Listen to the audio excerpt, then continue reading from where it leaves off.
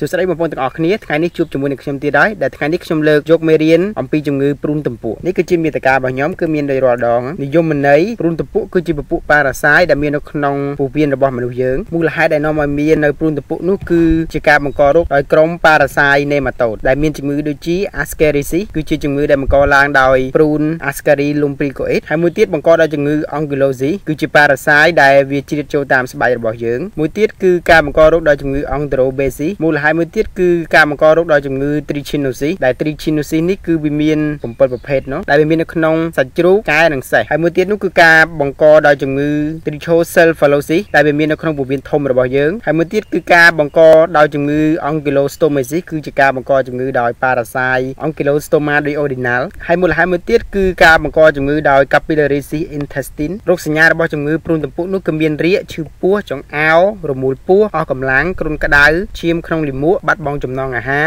រមាស់ស្បែកនិងស្រកទម្ងន់អម clinic របស់ជំងឺព្រូនទំពក់នោះគឺមានដូចខាងក្រោមគឺយើងធ្វើការរាប់គ្រាប់ឈាមគឺឃើញថា hypochromic microcytic anemia ហើយនឹងឃើញ eosinophil នោះគឺឡើងហើយមួយទៀតគឺយើងយកលាមកទៅមើលនឹង microscope គឺ stool direct test គឺដើម្បីស្វែងរកនៅពងរបស់ព្រូនហ្នឹងឯងហើយនេះគឺជារូបពងព្រូនដែលយើងអាចមើលវាឃើញនៅពេលដែលយើងយកលាមកទៅមើលនឹង microscope ការព្យាបាលនៃជំងឺព្រូនទំពក់នោះមានដូចខាងក្រោមក្នុងករណីសេកស្លាំងគឺយើងត្រូវឲ្យថ្នាំពពួកជាតិដែកហើយយើងត្រូវអនាម័យជានិច្ចហើយការព្យាបាលចំពោះមនុស្សពេញវ័យនោះក្នុងករណី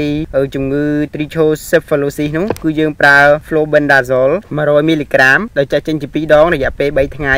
Trichinosis គឺយើងប្រើ Albendazole 800 mg ក្នុងមួយថ្ងៃរយៈពេល15ថ្ងៃហើយមួយទៀត Oxyur ឬក៏ Enterobasis នោះគឺយើងប្រើ Pyrantel ជាមួយនឹង Mebendazole រយៈពេល3ថ្ងៃដោយការលេបហើយមួយទៀតការបង្កដោយ Ascaris នោះគឺយើងប្រើ Albendazole នោះ400 mg ក្នុងមួយថ្ងៃរយៈពេល3ថ្ងៃដែលយើងលេបហើយ Ankylosis គឺយើងប្រើ Albendazole 400 mg ក្នុងមួយថ្ងៃរយៈពេល3ថ្ងៃហើយមួយទៀត Ankylostomasis នោះគឺយើងប្រើ Thibendazole 50 mg ក្នុង1គីឡូក្នុងមួយថ្ងៃរយៈពេល3ថ្ងៃហើយ Capillariasis intestine គឺយើងប្រើ Albendazole 800 mg ក្នុងមួយថ្ងៃរយៈពេល